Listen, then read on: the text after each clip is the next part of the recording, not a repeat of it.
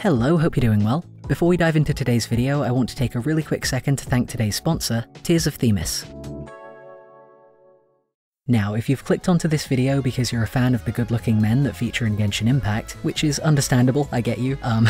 then you may also want to check out this game, because not only is it made by the very same company, but it also revolves around solving crimes alongside another collection of very good-looking men. Tears of Themis is Hoyoverse's first foray into the romance genre, and they've made sure to spice it up with a decent helping of detective work too, as you take part in the X-Note program, a project which aims to clean up the streets of Stellis City, a futuristic location where people have started to fall victim to mysterious violent outbreaks. Between collecting evidence, cross-examining witnesses, and playing parlor games to level up and increase your compatibility with your favorite fellas, I think it's safe to say that this game covers a lot of bases. The special winter event, Snowfall and Secrets, will be running from December 12th to the 18th. If you'd like to check it out and have a shot at scoring some of the shiny new seasonal character cards as well as a bunch of bonus rewards, then you can use the link in the description to download Tears of Themis today and start your own romantic adventure.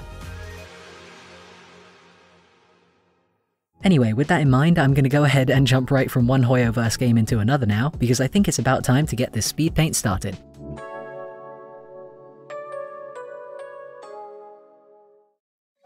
Alrighty, so for this one, not least of all because I have been really enjoying the Sumeru updates that have been rolling out in Genshin recently, I really wanted to have a go at drawing a bunch of the lads that hail from that new continent. Although this first one might be landing a spot on this list by way of a technicality, but my list, my rules, and I really like this character, so he very much gets to be here. In any case, yeah, first up we have the Animo user formerly known as Scaramouche. I think technically his legal name is Wanderer now, but although I haven't had a chance to play the latest chapter of the main story quite yet, I do also realize that if the lightly spoilery meme content that I've seen around so far is anything to go by, the name Wanderer may also be subject to change. In any case, if you are a Genshin fan, you'll probably already know this, but he has been such an anticipated character that it kind of almost feels surreal that he's finally playable in the game. One of my friends especially is a massive Scaramouche fan, and we all ended up doing pulls together as soon as his banner dropped, and really the only feasible explanation for what occurred that I can think of is that Scara himself heard the siren call of a gathered fan club and descended from the heavens at Mach 5 speed because all four of us, like all at once, ended up getting him within like 2 10 pulls each maximum, which collectively it felt like a very pog moment, as I believe the gamers say. I'm definitely not trying to jinx anything by saying that making art of my favorite upcoming Genshin characters has brought me good luck when pulling for their banners, but it did work back when I drew Ayato, and it worked this time around when I drew Scaramouche here, and not for nothing, but I am very much hoping that it will work for Haitham when his banner comes up too, but we'll get to him in a second.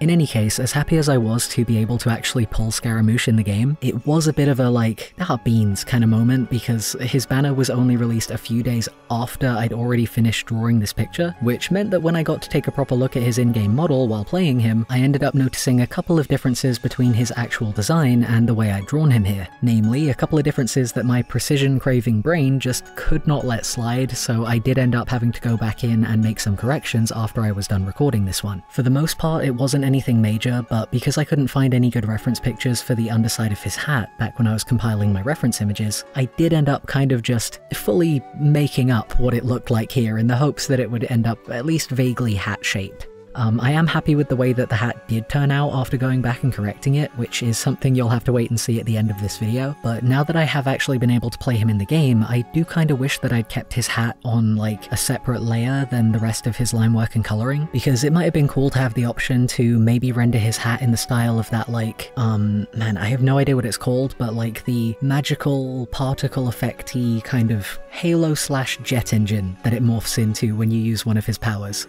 That's such a weird description to anyone who has not played this game. Speaking of his abilities though, for the what I now realize is a very flexible pose that I have him in here, I took inspiration from his ultimate move where he kicks like the... Basically, he kicks a Rasengan down onto his enemies and gives them a little hurricane stomp, and you know, it's fun, it's festive, it drove a lot of Scaramouche fans absolutely feral when the promotional video for his moveset was first released, so I knew that that was definitely like the pose to try and draw my main inspiration from for this one. The extra personal spin that I put on it here though also very much took inspiration from a lifetime of reading One Piece, and specifically being a Sanji fan, because when I was drawing up potential poses and compositions in my sketchbook, I kept coming back to this variety of really exaggerated axe kicks. I know that in Scaramouche's actual ultimate it is much more of a bent knee stomping kind of situation, like I say, but there really is just something so cool looking about these proper, like, bringing the hammer down kind of moves when it comes to kick-centric fighting styles. At least I think so. Putting him in this pose with his leg aligned really vertically like this also gave me the chance to not only play around with the rest of the more flowy elements of his outfit and try to have them like swirling down and around the whole picture while following the arc of motion from the kick, but also gave me a chance to show off another little personal spin on the way he looks, which is mostly just a design preference that I've picked up from seeing a fair bit of Genshin fan art that does the same thing, and I always find really fun. Basically, I ended up giving him a little ball joint detail that's visible on the back of his knee. I did also do some line work on his hand that's meant to imply that his fingers are segmented in the same way, but it's a bit harder to see. And really the only reason that I implemented those is that when a human-looking character is in fact non-human, I do really like being able to show off those kinds of little traits that you wouldn't normally be able to implement on a fully human character design. It's just something that always really scratches my brain the right way. Anyway, this was obviously the very first picture that I worked on out of today's batch of character art, and I don't know if it was because I was just getting into the swing of things, or because of the difficult pose, or maybe because I'd forgotten just how complex Genshin character designs can be, because like seriously, I had to add extra layers to this one so many times in the middle of working on it because I kept noticing entire chunks of his outfit that I'd somehow missed. But yeah, this one took me over a full hour longer to get done than any of the other ones that I worked on for today, and I'm not entirely surprised because Scaramouche is extra as hell, so it only stands to reason that he would take a little extra time to finish illustrating too. Anyway, moving from one drama queen right along to another, the next character that I'm drawing here is none other than the feeble scholar himself, Haitham. I was gonna say I can't remember when he first got introduced, but I think what I mean is like I can't remember when exactly it was that I first encountered him, as in like whether it was actually in the game itself or if it was in some of the promotional videos and like Twitter fan cams of him that came out before the questline that he actually features in. Either way though, as soon as this guy appeared on the screen in whatever form it may have been, he was an instant favourite for me, which will probably come as no surprise if you've seen the last Genshin speed paint I did, or indeed any other content of mine in which I talk about my favourite types of characters from anything at all.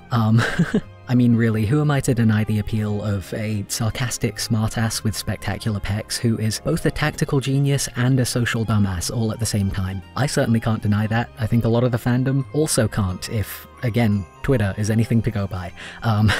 Much like with Scaramouche anyway, and somewhat frustratingly, I'm not gonna lie, I finished this artwork the day before Haitham's official drip marketing got released at the Game Awards, so at the time of drawing this one, I had no way of knowing what his fighting style or weapon or basically any of his actual playable in-game visuals might look like. I did end up sketching a couple more action-focused poses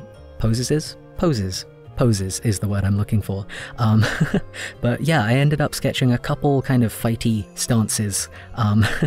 for him when I was initially trying to figure out a composition, one of which actually ended up being quite close to one of the poses that he does strike when using his normal attacks, with his sword like tucked behind him in a cool guys don't look at explosions kind of way. But yeah, as much as I really did want to draw him with at least some kind of dynamic fighting pose like the rest of the guys in today's lineup, I also didn't want to just make up a visual for his powers only for it to end up being completely wrong once he does get added to the game fully. So what I ended up doing instead was to draw him in a standing pose, reaching out towards the camera while holding some of his more story quest related items instead of anything weapons or elemental ability related, namely the book that he's always reading during the Archon quest when he should be, you know, planning or anything else, and a knowledge capsule. I do quite like how this pose turned out. It feels very unbothered and it's got like a certain smug energy to it under the surface, which feels very in character for this guy, let's put it that way. But if my drawing brain cells do happen to align whenever I next have some free time, I would quite like to try sketching him in some actual fighting poses as well, now that I have seen what his fighting style actually looks like. Not least of all because between Haitham and my regrettable longtime favourite Tartaglia, I am evidently very much not immune to the inherent appeal of sword fighters who use multiple weapons at once. I'm really interested to see what the deal is as well with his actual elemental skills, because by the looks of things, he has like a little teleport move that he can do, and his elemental powers and ultimate seem to have like a cool geometric leaves sort of style to them. And actually, you know what? I just realized that between him and Kazuha, who is another one of my faves that I really do need to draw at some point, how have I not drawn him yet? But between those two, if you put them together, maybe with Sayu as well, you'd be halfway towards making an entire team of characters with some kind of leaf aesthetic. And now I cannot stop thinking of the possibilities there because I love that idea. Also, a complete topic jump here, but while my mind is wandering to other things anyway, I forgot to mention during the last picture that I actually had some technical issues while I was recording these. Specifically, and heads up because this is a bit of a horror story, when I was 2 full hours into recording the coloring for Scaramouche, my computer crashed, and I had a moment of absolute fear because I could not remember when I'd last saved. Thankfully, the footage I was getting managed to autosave, and so did my canvas, so I only ended up losing about 5 minutes of work towards the very end of the process, which meant that I was able to just dive right back in and finish it up in another, like, mini batch of recording. But yeah, no less scary in the moment, and my working theory is that there was some kind of update to my recording software that made my screen just throw a complete wobbly and freeze up, because I changed some settings after that happened, and it's, you know, knock on wood anyway, it was completely fine after that, and it has continued to be completely fine. But yeah, the point of this side story anyway is that I was proceeding with the rest of these pieces with so much caution after that, because I was just so anxious that my screen might freeze up and I might end up losing a ton of progress. There's not much of a punchline to this little anecdote either. I just wanted to use my moment of horror as an example and kind of remind any of you guys who also screen record or just do digital art or digital work in general to save your work regularly, and also save yourself from any potential inescapable nightmares by setting up autosaves as well. This has been a PSA. Anyway, that's my customary piece of legitimate creative advice for this video, so yeah, back to the hot nerd, I think. I know I already said as much, but Haitham really has become quite a favourite for me by now as far as the Genshin character roster goes. Partially, yes, because of how cool he looked at first sight, but also because of how much of a thespian he ended up being in the story quest, which was really quite unexpected. I'm trying my best not to spoiler anything, but dang, you would think the man was a part of the theatre troupe by the way he committed to the bit during certain scenes. If you have played the Archon quest, you'll probably know exactly which scene I'm thinking of in particular, but to make a long story short, it was hot, and I will not be taking any further questions at this time.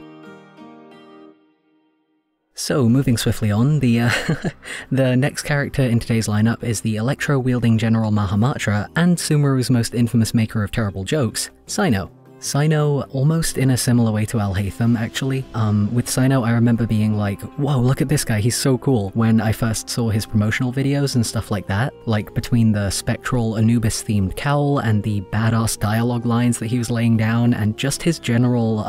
no pun intended there, but his general vibe, he just immediately had a lot of very cool energy. And then, you know, in the game, he definitely does maintain that same energy. He still remains very cool, very strong, and very smart. He is an infamously feared arbiter of justice after all. But such is the duality of man, I guess. He is also canonically a lame, very uncool individual who enjoys bad puns and children's card games, and I love that so much for him. Like, for instance, the fact that the internationally respected and renowned academic institution of Sumeru has found it necessary to put a written policy in place solely to warn its students not to let this man start making jokes because they will not be funny, and he will not stop making them. As well as the fact that this man is a straight-up Yu-Gi-Oh! Kinney, who has an ongoing dislike of Haitham, who is the man who has the most Seto Kaiba energy since Seto Kaiba.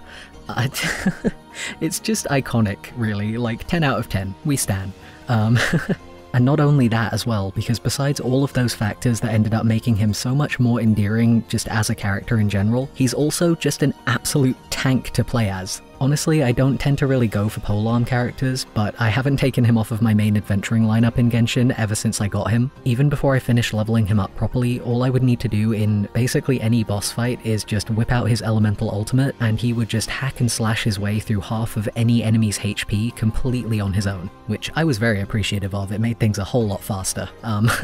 Anyway, I mentioned before that this guy is a Yu-Gi-Oh! Kinney, and again, that is basically completely canon. I'm not really exaggerating there. Like, the amount of blatant Yu-Gi-Oh! Parodying and, like, intentional nudge-nudge, wink-wink kind of jokes that are written into the game whenever it comes to anything card game related is genuinely really funny. But that does remind me, actually, I've been playing a teeny bit of the new, like, trading card game, kind of mini-game mode that's been added to Genshin in the latest update, and I've been having a lot more fun with it than I expected. I can definitely understand why Cyno enjoys it so much. I think the most surprising thing about it so far, though, besides just how large scale they've made it in terms of the whole, like, adventuring around and finding some more NPCs to duel with kind of aspect, is that Timmy, the pigeon boy, is apparently a level 10 opponent, which is horrifying. Like, I don't know why that kid is seemingly so strong, but I suppose I will just have to cross that literal bridge when I come to it, because I'm only level 2 at the moment, and I know not what kind of feathered doom awaits me there. So, maybe wish me luck with that, if you want, or wish me suffering, because I feel like either way I'm still going to end up getting trounced by this strange child outside of Mondstadt, so, we'll see how it goes. I feel like the pose that I ended up drawing Cyno in here anyway, to jump back to the art side of things real quick, is a fair bit similar to the pose that I drew Zhongli in my last Genshin video. There are only so many ways that you can fit a polearm onto a vertical canvas like this, I suppose. Although I will say, if I had to compare the two, I do think I quite prefer how this one turned out over the one of Zhongli from last time. Partially because I feel like my grasp on anatomy has gotten at least a little bit better since last time around, but also because I'm really happy with how the colouring on Cyno ended up looking. Especially the effects, like the big purple claw in particular, is something that I'll have to try and remember what layer blending modes I used for, because the amount of saturation and transparency that I managed to get with it was exactly what I was aiming for, so I'm definitely really happy about that. It's always quite interesting doing part 2s to an art series like this, because while I do always try to at least keep the layouts uniform to some degree, kind of like with these sort of vertical rectangles in the background of all of these illustrations, for instance, it's still unavoidable when doing like a second part to something like this, that there will be noticeable changes in style between one installment and the next, even if only slightly. And I don't know, it ends up being a surprisingly good way to make like direct comparisons between where you were creatively however many months ago and where you are now, which is something that I always really appreciate being able to see. Anyway, putting all of that creative introspection to one side for the moment, for our last but not least character of the day, we have the current record holder for the title of both sassiest and fluffiest rainforest watcher, Tighnari. Now, it's at this point that I do want to mention that for all of the fellas that I drew today, most of which being characters who actually hail from Sumeru, the deserty, rainforesty region, I did end up trying to be as accurate as I could to their actual in-game designs. Elements that I had to guess, like Scaramouche's hat, obviously notwithstanding.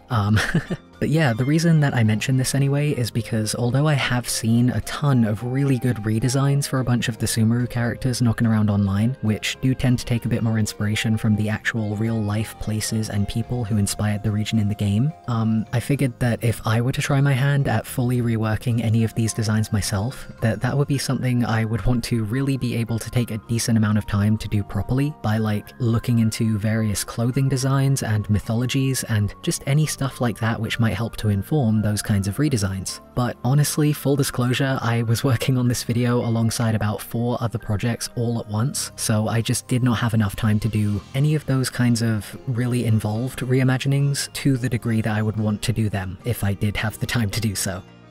Hopefully that phrasing makes sense, but the short version of all of that is that you guys already know I'm a bit of a perfectionist, and especially so when it comes to trying to involve elements from cultures that I'm not quite as educated on. I feel like that's an important thing to try and be wary of when you're designing anything. But having said that, I did, if nothing else, still end up making the call with this one to change Tighnari's color palette slightly, specifically in the skin tone department, which is something that you'll see when we get onto the coloring here. And actually that's an adjustment that I also ended up doing for Cyno after I finished recording his one as well, because as much as I do love these guys as characters, and as much as I do genuinely enjoy both of their canon appearances, they are also both outdoorsy boys from a Middle Eastern and African and South Asian inspired nation, and I don't know, I tend to agree with the general consensus that they really deserve to have some melanin about it.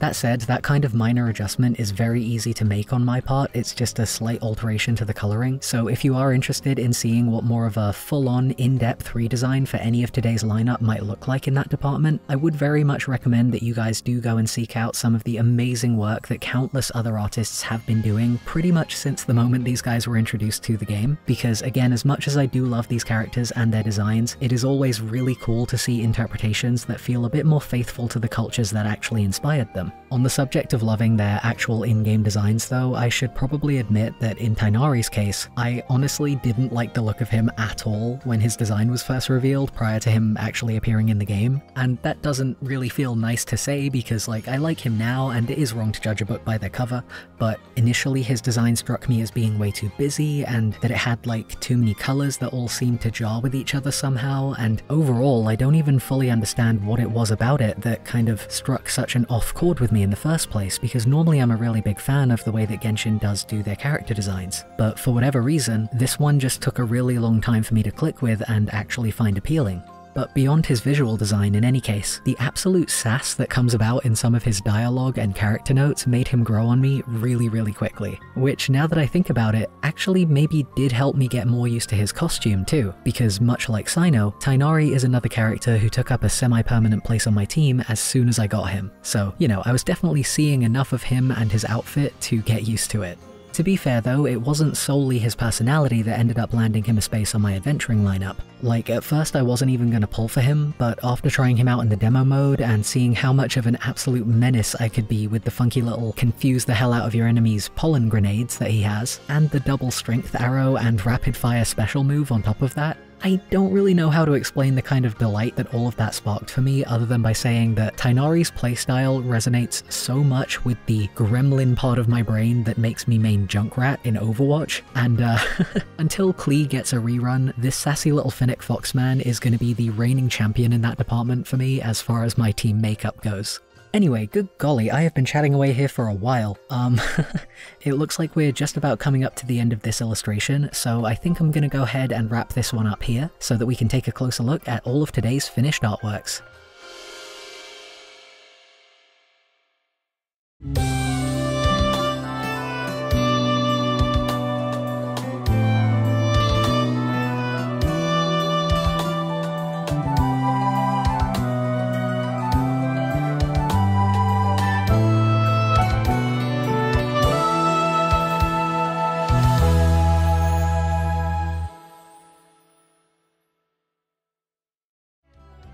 And that is it for today. As always, thank you guys ever so much for tuning into this one, and big thanks to all of you as well for all of the support that you've been showing to my new merch store so far. I know I only announced it in my previous video, but the amount of excitement that you'll have already been showing for the store and for Leaf, and even for the stuff that I haven't actually been able to fully talk about yet, has been really motivating, because it's something that I've worked really hard on, and as far as the unannounced stuff goes, something that I will still be working really hard on for a little while, so thank you again, it really does mean a lot. I do still want to do something for the 400k milestone as well, but it's probably gonna have to be in the new year because I am mad busy for the rest of this month, but I should have plenty of other cool stuff on the way for you in the new year as well, so I do very much hope that you can look forward to all of that. Until then, I hope you have a good one, and that you'll all keep on staying as safe, happy, and healthy as you possibly can.